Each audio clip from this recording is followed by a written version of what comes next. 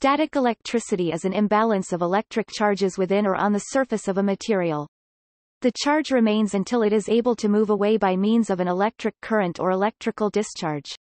Static electricity is named in contrast with current electricity, which flows through wires or other conductors and transmits energy. A static electric charge can be created whenever two surfaces contact and separate, and at least one of the surfaces has a high resistance to electric current and is therefore an electrical insulator.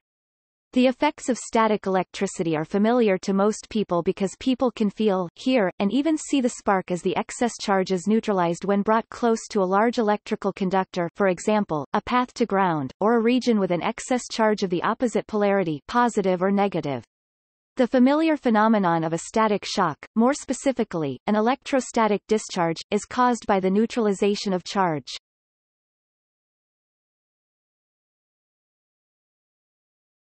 Topic: Causes. Materials are made of atoms that are normally electrically neutral because they contain equal numbers of positive charges, protons in their nuclei, and negative charges, electrons in shells surrounding the nucleus. The phenomenon of static electricity requires a separation of positive and negative charges. When two materials are in contact, electrons may move from one material to the other, which leaves an excess of positive charge on one material, and an equal negative charge on the other. When the materials are separated, they retain this charge imbalance. Contact-induced charge separation. Electrons can be exchanged between materials on contact. Materials with weakly bound electrons tend to lose them, while materials with sparsely filled outer shells tend to gain them. This is known as the triboelectric effect and results in one material becoming positively charged and the other negatively charged. The polarity and strength of the charge on a material once they are separated depends on their relative positions in the triboelectric series. The triboelectric effect is the main cause of static electricity as observed in everyday life, and in common high school science demonstrations involving rubbing different materials together, e.g., fur against an acrylic rod. Contact-induced charge separation causes your hair to stand up and causes static cling. For example, a balloon rubbed against the hair becomes negatively charged. When near a wall, the charged balloon is attracted to positively charged particles in the wall, and can cling to it, appearing to be suspended against gravity. Pressure-induced charge separation. Applied mechanical stress generates a separation of charge in certain types of crystals and ceramics molecules. Heat-induced charge separation. Heating generates a separation of charge in the atoms or molecules of certain materials. All pyroelectric materials are also piezoelectric. The atomic or molecular properties of heat and pressure response are closely related. Charge-induced charge separation. A charged object brought close to an electrically neutral object causes a separation of charge within the neutral object.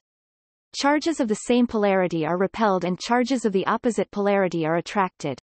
As the force due to the interaction of electric charges falls off rapidly with increasing distance, the effect of the closer opposite polarity charges is greater and the two objects feel a force of attraction.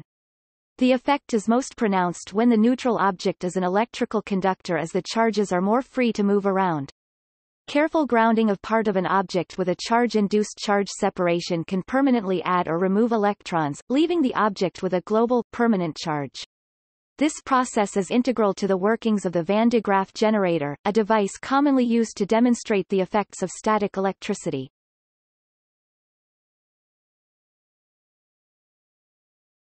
Topic: Removal and prevention. Removing or preventing a buildup of static charge can be as simple as opening a window or using a humidifier to increase the moisture content of the air, making the atmosphere more conductive. Air ionizers can perform the same task. Items that are particularly sensitive to static discharge may be treated with the application of an anti-static agent, which adds a conducting surface layer that ensures any excess charge is evenly distributed. Fabric softeners and dryer sheets used in washing machines and clothes dryers are an example of an anti-static agent used to prevent and remove static cling. Many semiconductor devices used in electronics are particularly sensitive to static discharge. Conductive anti-static bags are commonly used to protect such components.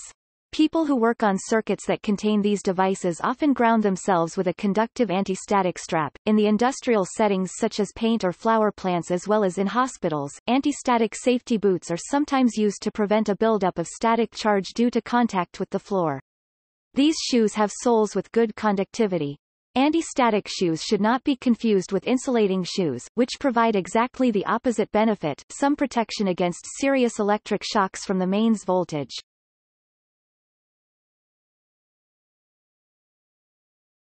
Topic: Static discharge. The spark associated with static electricity is caused by electrostatic discharge, or simply static discharge, as excess charge is neutralized by a flow of charges from or to the surroundings. The feeling of an electric shock is caused by the stimulation of nerves as a neutralizing current flows through the human body. The energy stored as static electricity on an object varies depending on the size of the object and its capacitance, the voltage to which it is charged, and the dielectric constant of the surrounding medium. For modeling the effect of static discharge on sensitive electronic devices, a human being is represented as a capacitor of 100 picofarads, charged to a voltage of 4,000 to 35,000 volts. When touching an object, this energy is discharged in less than a microsecond. While the total energy is small, on the order of millijoules, it can still damage sensitive electronic devices. Larger objects will store more energy, which may be directly hazardous to human contact or which may give a spark that can ignite flammable gas or dust.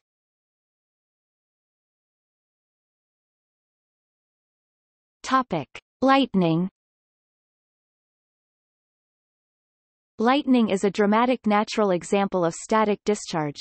While the details are unclear and remain a subject of debate, the initial charge separation is thought to be associated with contact between ice particles within storm clouds.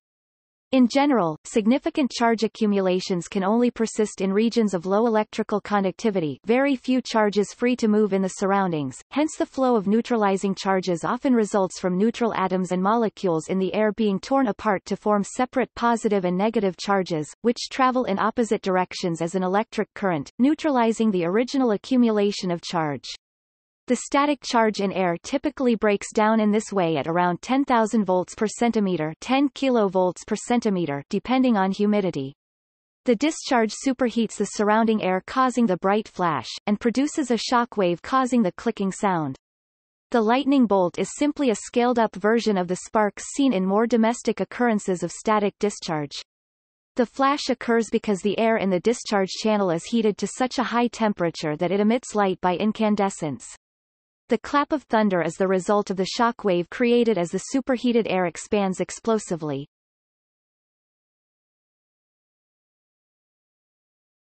Topic: Electronic components. Many semiconductor devices used in electronics are very sensitive to the presence of static electricity and can be damaged by a static discharge. The use of an anti-static strap is mandatory for researchers manipulating nanodevices. Further precautions can be taken by taking off shoes with thick rubber soles and permanently staying with a metallic ground.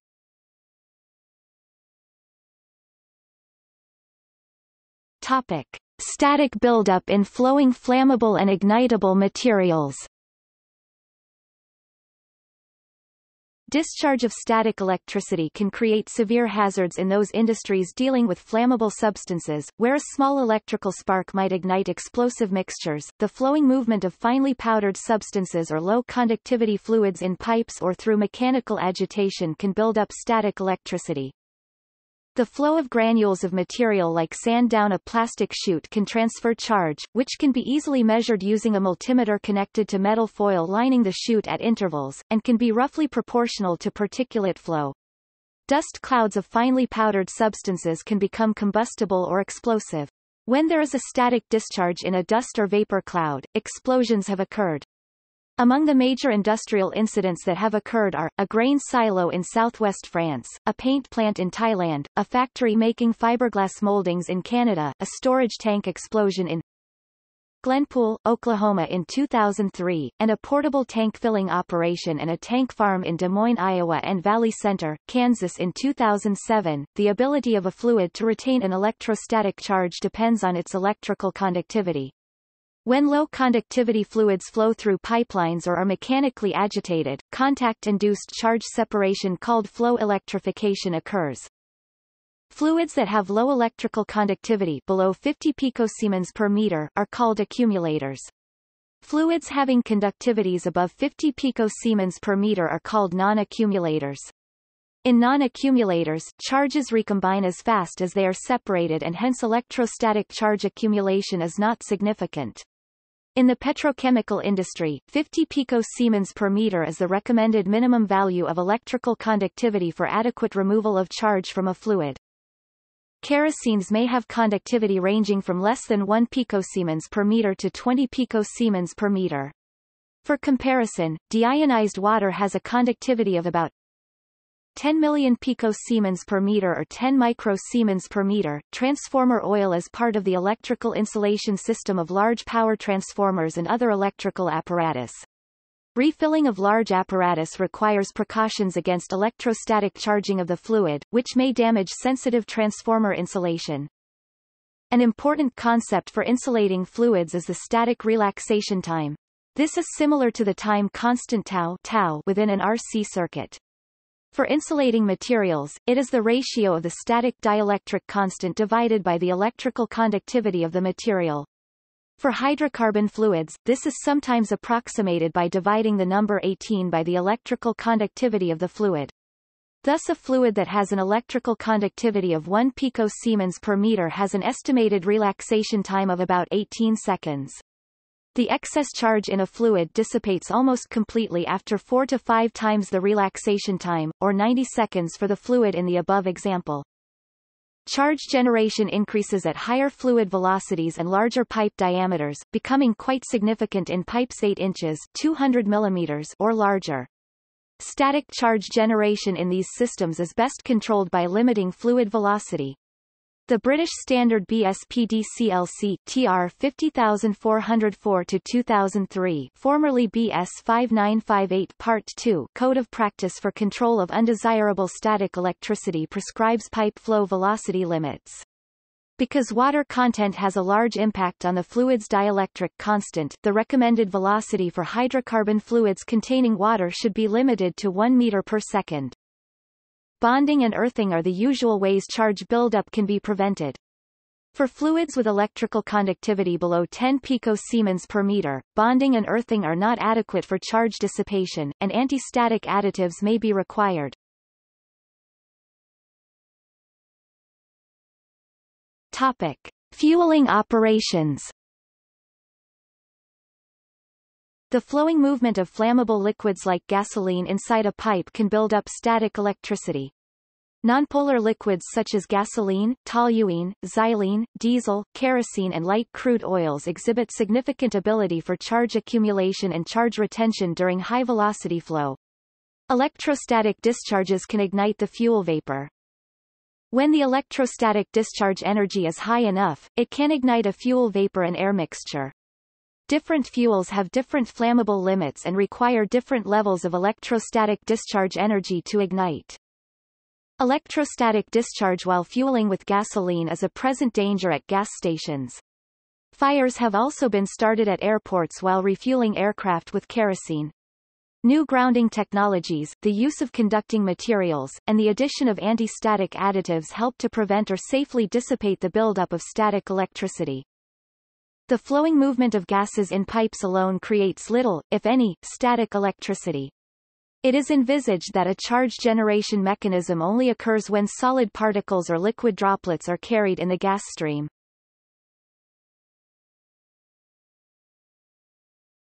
Topic: In space exploration. Due to the extremely low humidity in extraterrestrial environments, very large static charges can accumulate, causing a major hazard for the complex electronics used in space exploration vehicles. Static electricity is thought to be a particular hazard for astronauts on planned missions to the Moon and Mars. Walking over the extremely dry terrain could cause them to accumulate a significant amount of charge. Reaching out to open the airlock on their return could cause a large static discharge, potentially damaging sensitive electronics.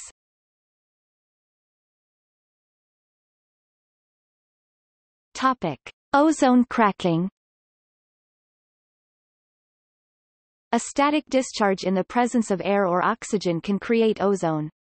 Ozone can degrade rubber parts. Many elastomers are sensitive to ozone cracking. Exposure to ozone creates deep penetrative cracks in critical components like gaskets and O-rings. Fuel lines are also susceptible to the problem unless preventive action is taken. Preventive measures include adding anti-ozonants to the rubber mix, or using an ozone-resistant elastomer. Fires from cracked fuel lines have been a problem on vehicles, especially in the engine compartments where ozone can be produced by electrical equipment.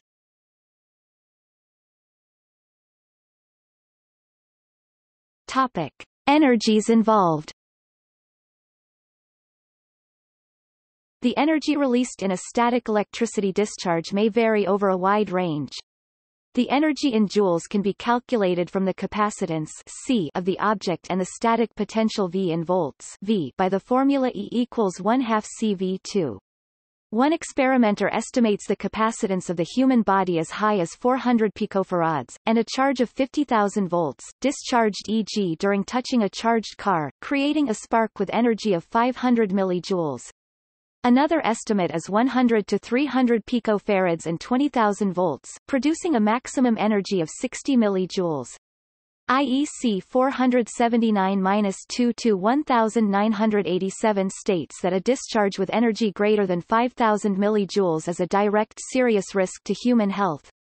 IEC 60065 states that consumer products cannot discharge more than 350 millijoules into a person. The maximal potential is limited to about 35 to 40 kilovolts, due to corona discharge dissipating the charge at higher potentials. Potentials below 3000 volts are not typically detectable by humans. Maximal potential commonly achieved on human body range between 1 and 10 kilovolts, though in optimal conditions as high as 20 to 25 kilovolts can be reached. Low relative humidity increases the charge buildup. Walking 20 feet 6 meters on vinyl floor at 15% relative humidity causes buildup of voltage up to 12 kilovolts, while at 80% humidity the voltage is only 1.5 kilovolts. As little as 0.2 millijoules may present an ignition hazard. Such low spark energy is often below the threshold of human visual and auditory perception. Typical ignition energies are 0.017 millijoules for hydrogen, 0.2 to 2 millijoules for hydrocarbon vapors, 1 to 50 millijoules for fine flammable dust, 40 to 1000 millijoules for coarse flammable dust. The energy needed to damage most electronic devices is between 2 and 1000 nanojoules. A relatively small energy, often as little as 0.2 to 2 millijoules, is needed to ignite a flammable mixture of a fuel and air. For the common industrial hydrocarbon gases and solvents, the minimum ignition energy required for ignition of vapor-air mixture is lowest for the vapor concentration roughly in the middle between the lower explosive limit and the upper explosive limit, and rapidly increases as the concentration deviates from this optimum to either side. Aerosols of flammable liquids may be ignited well below their flash point. Generally, liquid aerosols with particle sizes below 10 micrometers behave like vapors. Particle sizes above 40 micrometers behave more like flammable dusts. Typical minimal flammable concentrations of aerosols lay between 15 and 50 grams per cubic meter. Similarly, presence of foam on the surface of a flammable liquid significantly increases ignitability. Aerosol of flammable dust can be ignited as well, resulting in a dust explosion. The lower explosive limit usually lies between 50 and 1000 grams per cubic meter. Finer dusts tend to be more explosive and requiring less spark energy to set off. Simultaneous presence of flammable vapors and flammable dust can significantly decrease the ignition energy. A mere 1 volume% of propane in air can reduce the required ignition energy of dust by 100 times. Higher than normal oxygen content in atmosphere also significantly lowers the ignition energy. There are 5 types of electrical discharges. Spark, responsible for the majority of industrial fires and explosions where static electricity is involved. Sparks occur between objects at different electric potentials. Good grounding of all parts of the equipment and precautions against charge buildups on equipment and personnel are used as prevention measures. Brush discharge occurs from a nonconductive charged surface or highly charged nonconductive liquids. The energy is limited to roughly 4 millijoules. To be hazardous, the voltage involved must be above about 20 kV, the surface polarity must be negative, a flammable atmosphere must be present at the point of discharge, and the discharge energy must be sufficient for ignition. Further, because surfaces have a maximal charge density, an area of at least 100 square centimeters has to be involved. This is not considered to be a hazard for dust clouds. Propagating brush discharge is high in energy and dangerous. Occurs when an insulating surface of up to 8 mm thick, e.g. a Teflon or glass lining of a grounded metal pipe or a reactor, is subjected to a large charge buildup between the opposite surfaces, acting as a large area capacitor. Cone discharge, also called bulking brush discharge, occurs over surfaces of charged powders with resistivity above 1010 ohms, or also deep through the powder mass. Cone discharges aren't usually observed in dust volumes below 1 cubic meter. The energy involved depends on the grain size of the powder and the charge magnitude, and can reach up to 20 millijoules. Larger dust volumes produce higher energies. Corona discharge, considered non-hazardous.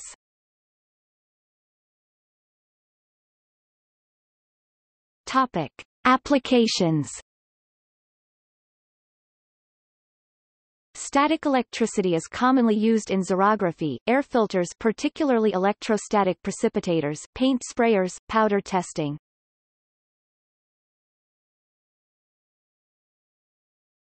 Topic. See also: electrical charge, electrostatic discharge, electrostatic generator, electrostatics, triboelectrification, Van de Graaff generator, Wimshurst machine.